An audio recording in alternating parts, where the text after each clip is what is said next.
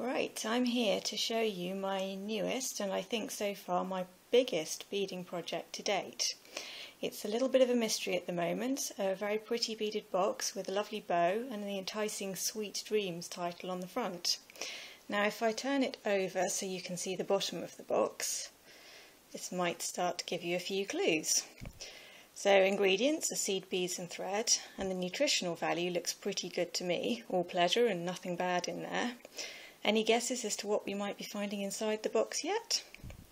Well, let's come back up and see if the little booklet on top can give us a few more clues. So, enjoy calorie-free chocolates. Well, that sounds great to me. And we've got some lovely flavours in here.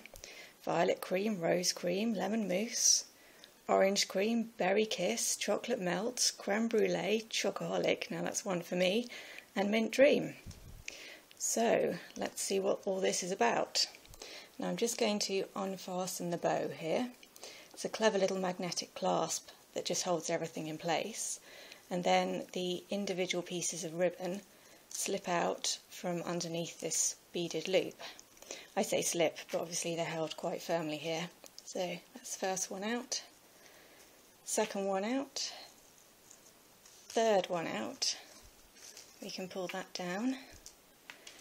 And there we go, all ready to see what's inside. Okay, are you ready for the big reveal here? Let's open the lid, and oh wow, 9 yummy chocolates.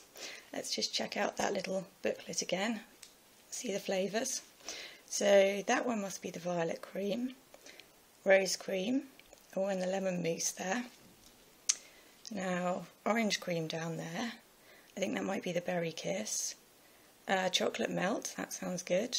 Or the creme brulee, and the chocoholic, and the mint dream.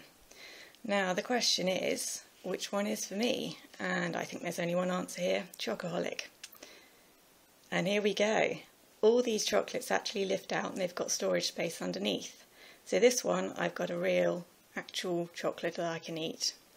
I just take one or two out, you can see empty storage space, so you can fill that with beads, treats, or anything else that you like really. And yes, just have some fun with this one. Now there might be bits that you missed in all of that, so I'm going to show you next a few more detailed photos so you can take it all in a bit more. Enjoy!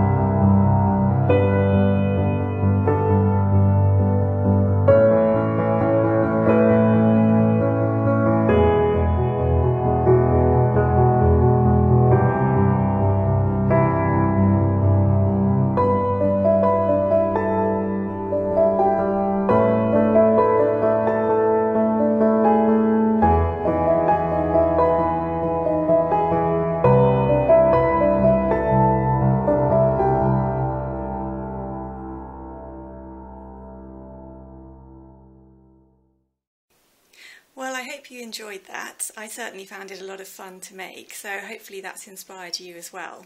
I'm just here to show you one more thing. That is this. It's, you probably can't see it that well, but it is actually the first proof copy of my book detailing how to make the chocolate box.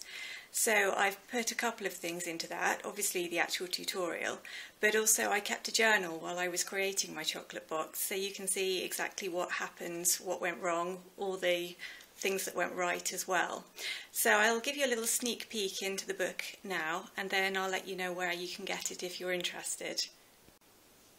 Okay, so what I've done here is created a book of essentially two halves. In the first section, it's my design journal. Now I get a lot of people asking me how I come up with ideas and how I create designs, and I thought it would actually be quite nice to completely document the process. So here we start out with the time when I came up with the initial idea.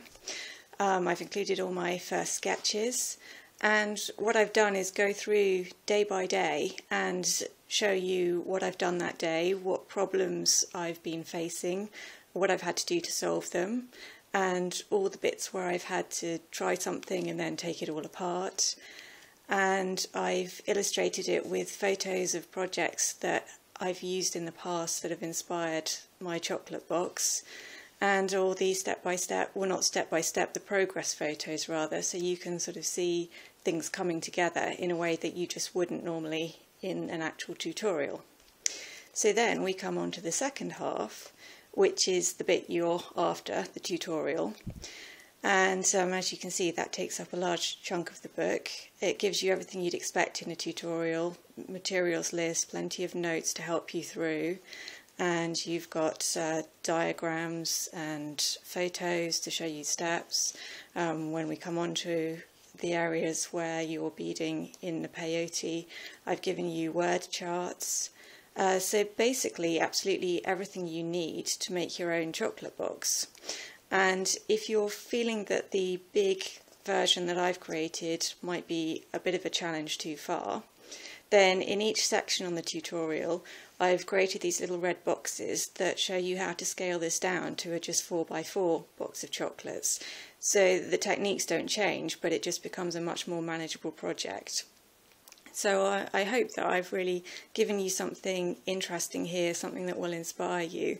And even if you don't actually make the chocolate box, it's just this huge insight into what it takes to design a project like this. And maybe it will inspire you to start creating your own designs.